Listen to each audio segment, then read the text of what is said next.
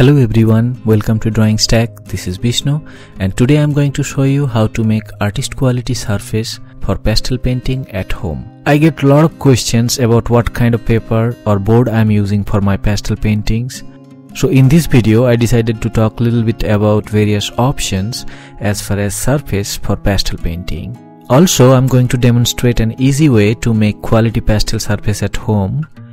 This is the same surface I'm going to use for my next painting of a winter landscape. I hope to release more details of this painting very soon. Coming back to the discussion of surface, pastels stick up pure color pigments which can adhere to almost any kind of painting surface like paper, board, canvas or anything like that, as long as we have some kind of texture on the surface that can hold pigment of pastels. There are many brands sells papers specifically made for pastel painting like Canson, Strathmore, Uart Spectrum Colorfix, Uart, Wallis, Sennelier, etc. There are many more. Some of these brands have pastel boards as well. Ampersand, Uart Spectrum, Canson, Uart, Richeson has good collection of pastel boards. When I say specifically made for pastel painting, it will have rough surface to be able to hold pastel easily. The surface could be texture of the paper itself or will have texture made of sand or pumice powder or marble dust, etc. The issue is these ready-to-use pastel papers or boards are generally costly and these popular brands may not be available at your locality. But for pastel painting we need to be able to apply multiple layers of pastels or we may need to use underpainting technique. So it is very important to choose an appropriate surface. Considering all this, if we want to prepare a quality pastel surface at home, what do we need? We need support and ground. A support on which we create our painting and the ground which is the outer layer of the support and which is going to hold pastel pigments. As support you can choose a regular pastel paper, watercolor paper, art board or gator board. Just make sure the support you choose is acid free and not fragile. Also, if you plan to do wet underpainting, it is better to use a thick support which can take wet wash. A board or 300 lbs or 640 GSM watercolor paper will be best in such case. Now to prepare the ground you will need some grit which will create the texture, some binder which will hold grit onto the support, some water to dilute the binder. As grit you can choose finely grinded sands or pumice powder or marble dust. As binder you can use acrylic gesso which is generally used to prepare surface for acrylic painting. Also acrylic paint itself can be used as binder. A typical ratio of gesso, grit and water could be 1:1/5:1/5. For example, you can take 1 cup of gesso, 1/5 cup of grit and 1/5 cup of water. You can increase the amount of grit based on how much of texture you want on the surface. Make sure not to add too much of water as then the mixture may not adhere to the support.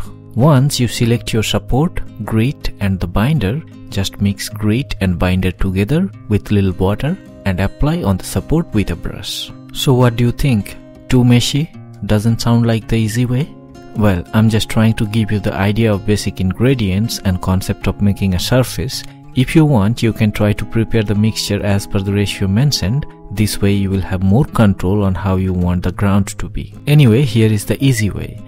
Get a support, get Golden Fine Pumice Gel or Liquitex Clear Gesso and a brush. Here the Golden Fine Pumice Gel or Liquitex Clear Gesso is a ready-to-use mixture of binder and grit.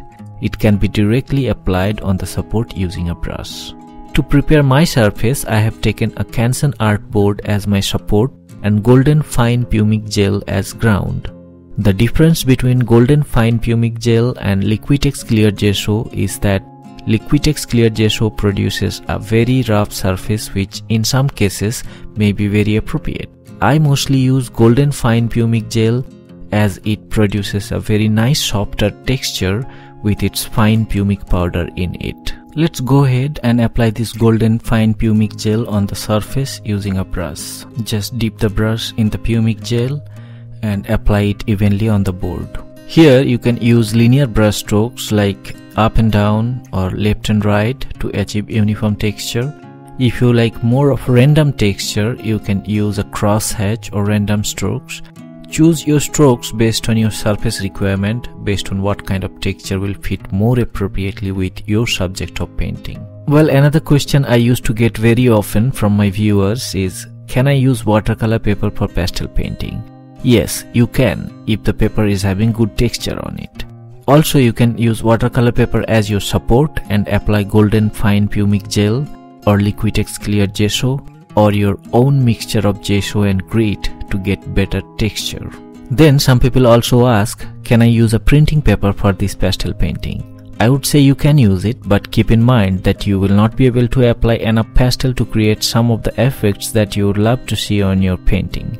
If you are testing the overall composition of the painting or harmony of colors, then it should be fine. Again, it is better to use some surface that will last long with your masterpiece, or you can sell your painting or display it. Anyway, I'm almost done here with my surface. It will dry very fast, but give it couple of hours before you start painting on it. The board or paper may bend a little bit, but when it is dry, you can put it on a table or flat surface and keep some weight on it using books or something like that. So here it is almost 2 hours and the surface is completely dry.